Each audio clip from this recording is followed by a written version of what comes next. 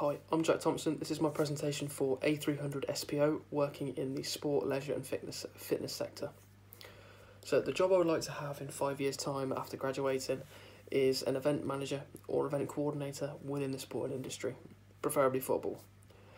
As shown in the appendix document, the job I'm basing this presentation on is from Portsmouth Football Club, who on LinkedIn listed an opportunity for an event coordinator, both on match days and non-match days full-time.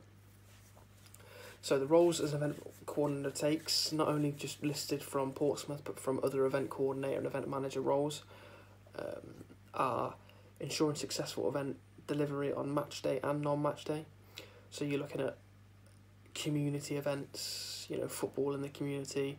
A lot of that goes on in football now. Then also things like hospitality lounges, which not only do you have to run and prepare, you've then got to increase the sales of that hospitality and then increase sales of tickets. So it also broadens itself into the marketing side of things in terms of where you market it. You have to then look at the hospitality, where you're marketing it towards affluent people and affluent fans, then they have to be fans of the club to want to come.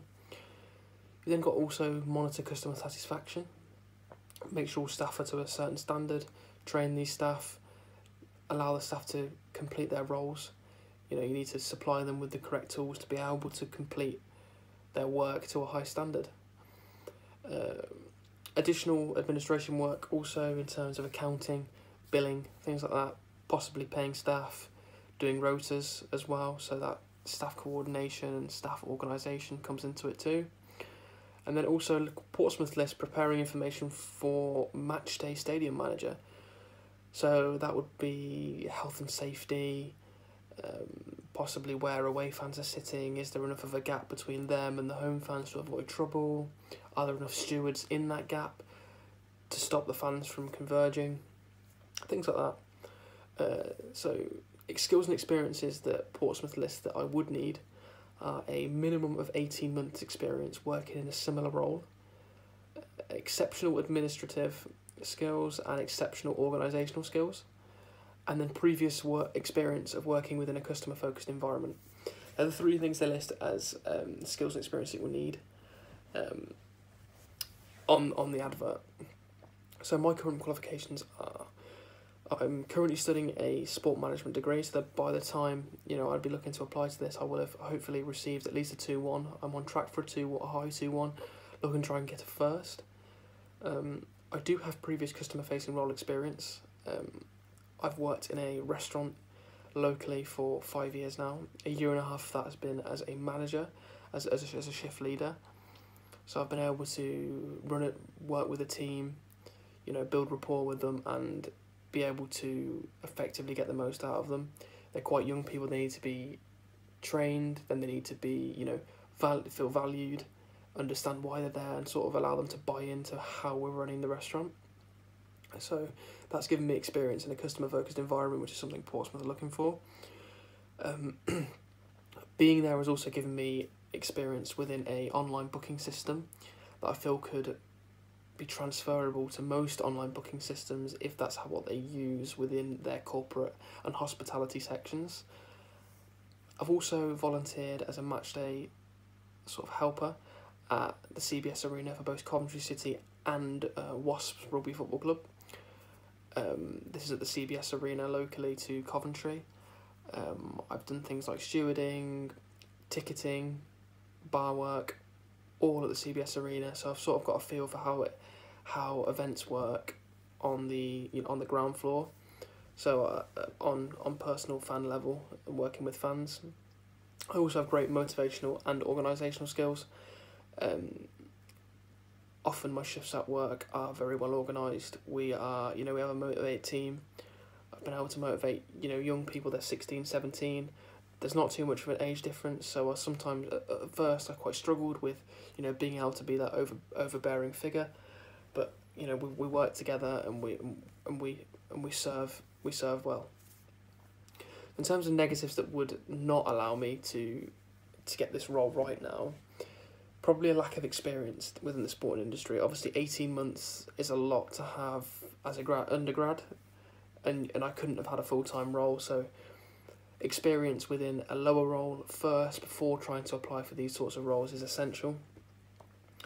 Hodges and Birchall found that 79% of employers held it as a vital part of an applicant's CV that they did have experience. So applying to this now without any experience straight out of university would most likely not get me an interview.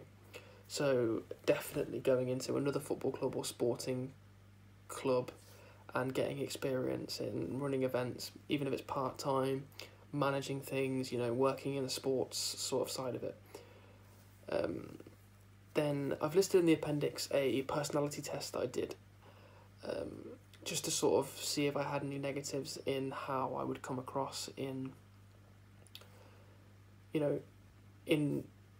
terms of my personality. So I did score 30%, I only had a 30% score of extroversion, which the Big 5 personality trait test listed that would often lead to anxiousness.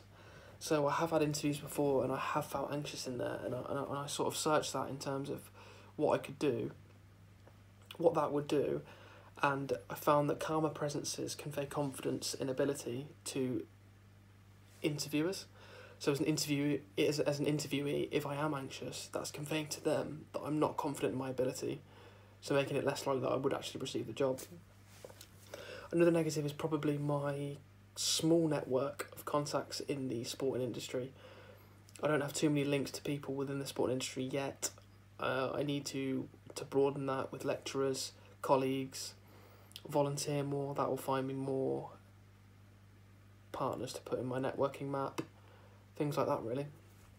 So in terms of my plan to get this job in 5 years' time, firstly just complete my degree in sport management to the best I can. I'm going to look to complete my dissertation within the next 6 months, and then also look to try and get a first.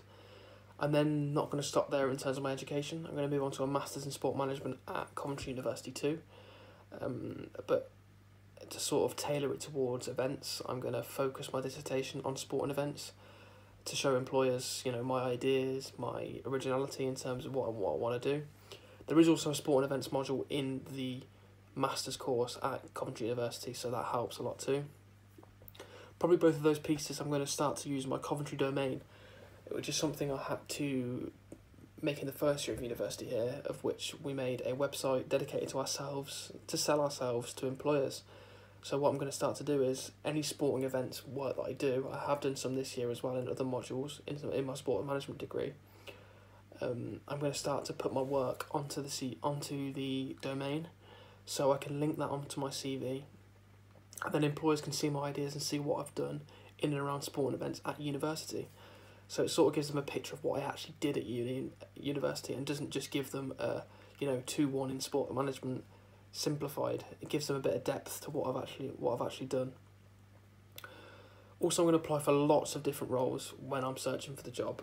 I apply for a lot of event management roles.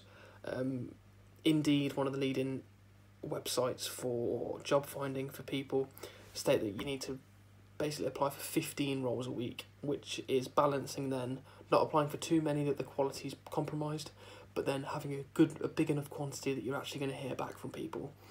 If you do too many, they're not going to be as tailored. So tailoring the CV to the individual employer to really capture what they want from an employee. Definitely going to volunteer more. I've recently applied to work at the Mobos. Tom Basin posted it in our Aula community for SEM, so Sport and Event Management. That's going to be working directly with the event manager of the Mobos, and it will be a range of different tasks over the evening, and it'll be a really good experience, which is then also going to broaden my network again, because I'll be meeting loads of people. But there's lots of opportunities that have been posted that I've ignored in the past that I'm sort of starting to realise now that I need that experience, I need that range of experience, and then also all those networking contacts, people that you've worked for before, are then much more likely to employ you in the future. Thank you.